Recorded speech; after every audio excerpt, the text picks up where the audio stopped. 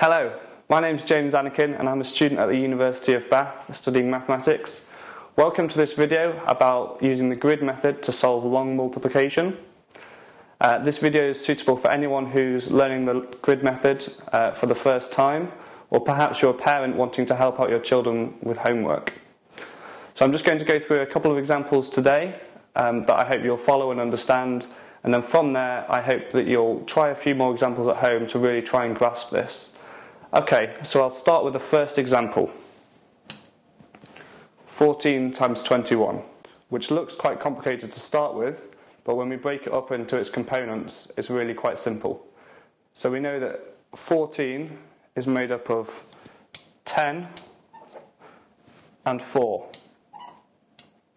like so, and 21 is made up of 20 and 1. So now we need to work out each of these boxes here, and then we add those boxes together to get the final answer. And the way we work out these boxes is we times the respective row and the column together to get each box. So we'll start off with the top left box, which is 10 times 20. So the way to work that out is we have 1 times 2 to give us 2, and then we have one 0 here and another 0 here. So we have 2 zeros, so we write in simply 200. For the next box here, we have 4 times 20, we do 4 times 2 to give us 8, and then add in a 0 to make 80.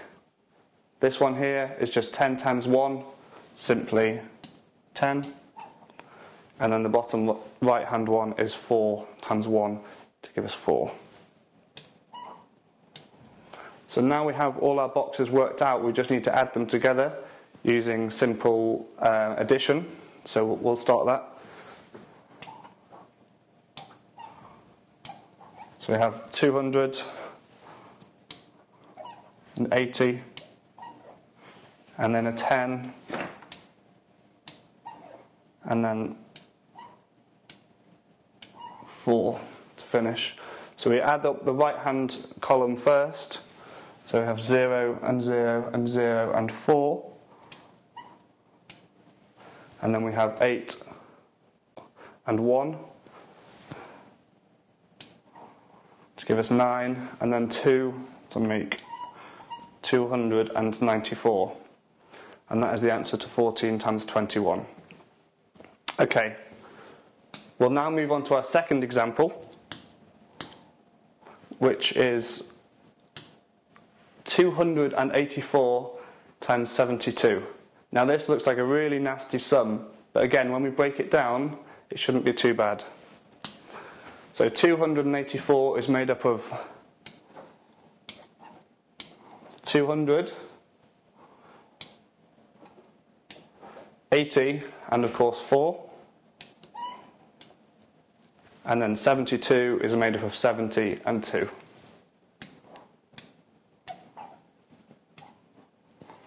And again, we need to work out each respective box and then add them together to get our answer. So I'll just do that now. So we have 200 times 70, and to work that out, we do 2 times 7 to give us 14, and then we have 1, 2, 3 zeros. We add those in, like so, to give us 14,000. 70 times 80, we do the 7 times the 8 to give us 56.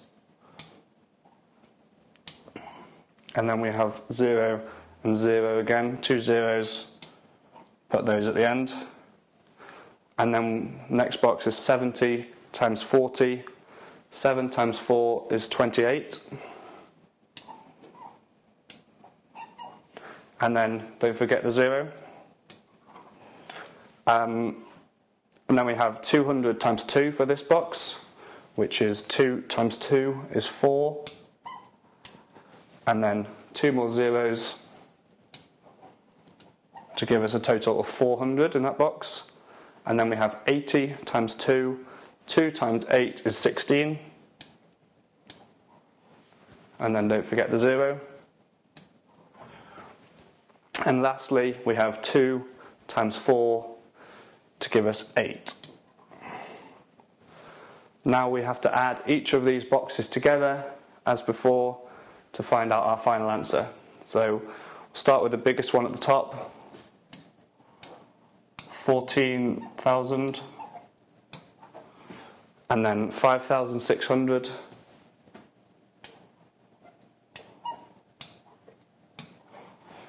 and then 400,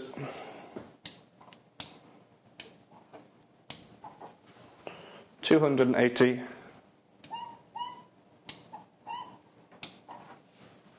$160, and then 8.